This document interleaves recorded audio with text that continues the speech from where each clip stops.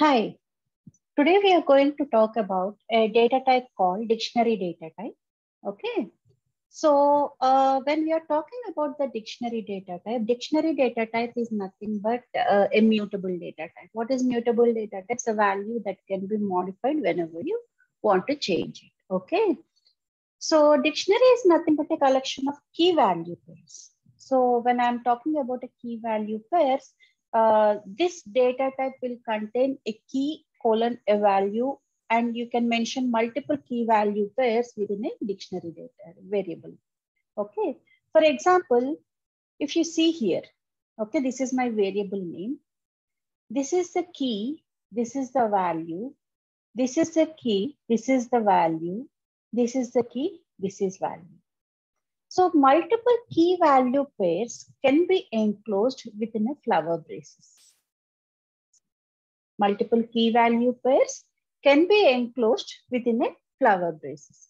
But one thing which we should remember when we are talking with respect to the dictionary data type is it doesn't allow duplicate keys, but it allows duplicate values, but it doesn't allow duplicate keys.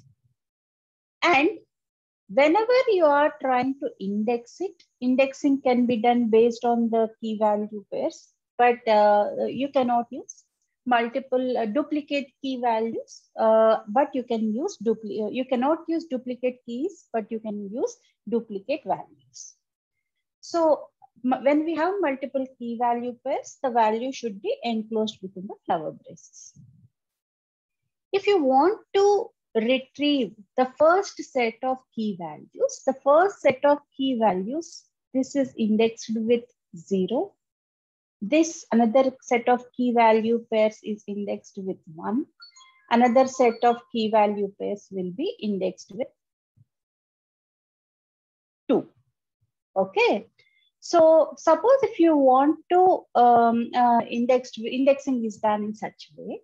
Okay. Suppose if you want to print the values, okay, if you want to print the value based on key value. Okay, what you're going to do that there, you mention the variable name of key name will return the value of that particular key. The variable of the key name will return the value of that particular, key. Okay.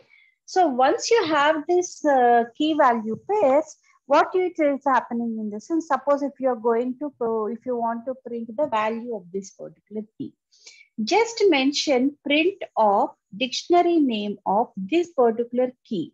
Dictionary variable of that particular key will return you the value of this particular, key, which is nothing but C. Okay. And even similarly with age. Okay, age is also you can mention here. Dictionary variable of age will return you the value of 31. Suppose if I want to declare an empty key value with empty dictionary variable. So just an empty dictionary variable can simply be represented in this particular way. Just mention the dictionary variable name is equal to empty flower braces. What it will do, it will create an empty dictionary when you're mentioning with empty flower braces. Okay. So now what we will do in this is we will try to look at some of the ways of accessing the dictionary values. We have already seen that accessing dictionary values, but in case if you want to modify the values, making use of keys, then we'll look at a small set of examples. Okay, so let me go through Jupyter. Okay, Jupyter. So here is my Jupyter. So as we have discussed, this is my this is nothing but my empty dictionary. And here I'm mentioning my key value pairs, where this is my first key and this is my second key. And when you try to print this, okay, what is happening? It is going to print you all the key value pairs in this particular dictionary variable. Okay.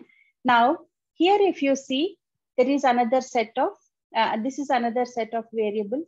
Okay, this is another variable where you have key value pair. And here, if you see, this is another key which contains list of values. This is another key which contains list of values. When I try to print that particular one, what is happening? It is going to print you the list of key value pairs, whichever we have mentioned in the value in this particular variable. Okay. And if you want to create an empty dictionary, apart from mentioning just this flower braces, there is another way of creating an empty dictionary. An empty dictionary can be created making use of dict function. Dict function will also create an empty dictionary. So if you want to create a dictionary with a list of tuples, okay, if you want to create a dictionary with a list of tuples, then you can mention dict function. Okay, you can mention dict function. In this particular function, we need to pass the key value.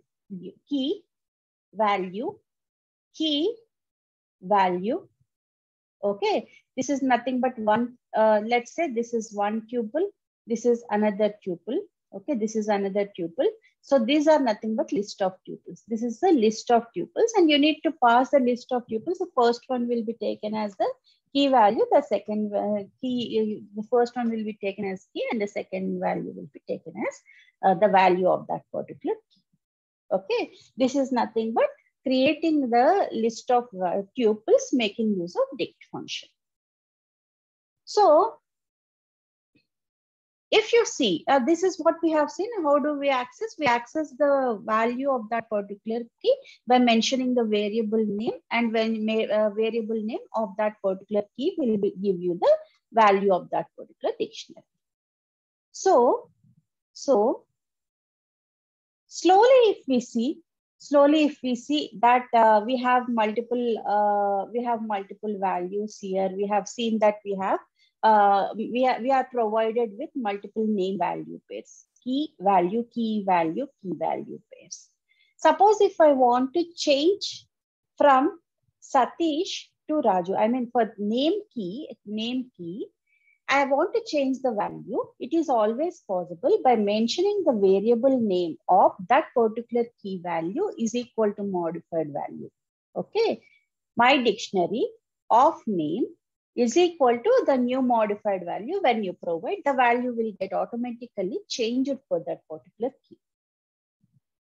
This is what is how to update the elements. But if you want to add another set of key value pairs, then what you do, just mention the variable name, adding a new key value pair. Okay, mention the variable name of new key is equal to new value. New key is equal to new value, then it will be automatically added to that particular dictionary. In order to remove a set of values, okay, in order to remove, suppose if I say I have these set of values, my dictionary variable contains these set of values. So if I say pop function on top of this variable name dot pop function, and give the key name, okay, and give the key name, then it will remove this particular key value pair of what we have mentioned in the pop function. If we mention pop function of the key name, it will remove the name value pair. It will remove the name value pair of that particular key value pair. I'm sorry, this is key value pair. It will remove the key value pair of that particular key. And the remaining values is what it is when I print. You see here, you don't have the age and age value will not be present in this variable. If I make use of pop item, okay, if I have a variable name and I have a function called pop item, this pop item will remove the last key value pair from the dictionary. So these are my set of values in the dictionary. So what will happen? When you try to use pop item function, this pop item function will remove the last key value pair from that particular dictionary. Okay. So these are the set of dictionary values, okay, the set of dictionary key value pairs, and we have we have seen how to add key values to the dictionary. We have seen how to remove key value pairs from the dictionary. Okay. Suppose if I want to remove all items, all key value pairs, then go with the variable name dot clear. Variable name dot clear will remove all values of that particular dictionary. Okay, variable name dot remove will remove all the values of that dictionary. So as I have been telling before, what I expect you guys to do in the sense, just go through this dictionary functions, okay, whatever we have seen till now, and start mentioning your own values. Keep playing with the set of key value pairs, adding, removing. How does the pop item works? How does the pop function works? Pop item function works. Just play with the functions and see how the things work within this dictionary. In the next video, we will be talking about set data type, and also we will also look at the functions with respect to the set data type.